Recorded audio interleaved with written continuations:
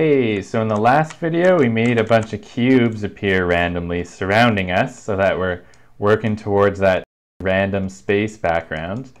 But we got a problem here because these cubes are blocking the floor. If I look down here, I want to see the floor. These cubes are supposed to be space in the background and they're not supposed to go over anything. So to get this looking right, we're going to have to work with, in this video, culling masks, clear flags, layers, and multiple cameras. So let's get started. So first, this cube we've got in resources, we're going to have to make a new layer. So add layer. Down here we're going to call this space background. And now in cube we can make it part of that layer. Next we need to make an extra camera. Okay, and we're going to call this the space camera. And move this into the player, make sure it's at 0, 0, 0. And we're going to adjust the culling mask first. So this one, we want actually click nothing to clear it. And then only space background is what this is going to look at. The main camera is going to do only uncheck the space background.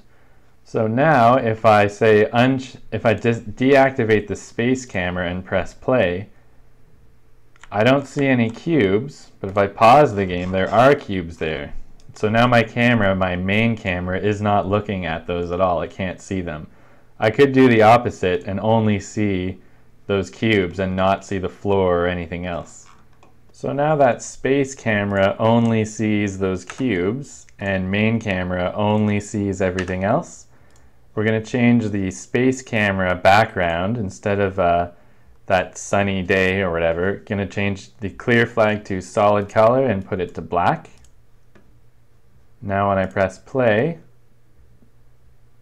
we have a black background behind those cubes. That's good. Now we're going to want to adjust the depth of the cameras, so the lower number renders first.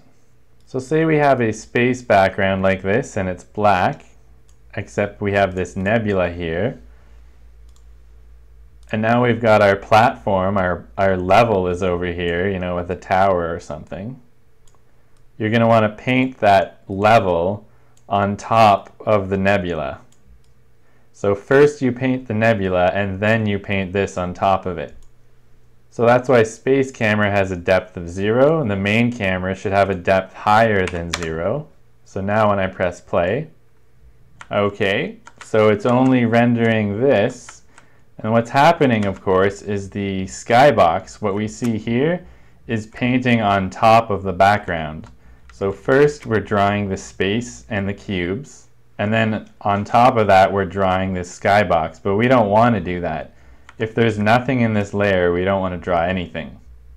So in the main camera on clear flags, we don't want a skybox, we want depth only, so that it's only going to paint on top of the screen if it sees something like this level. So when we press play now, okay, so these cubes are being drawn behind the level. That's just like we wanted. It's moving a little funny and it might look a little trippy, but that's in the next video. We're going to make this follow the player properly. But that is how you use the culling mask and the layers and clear flags.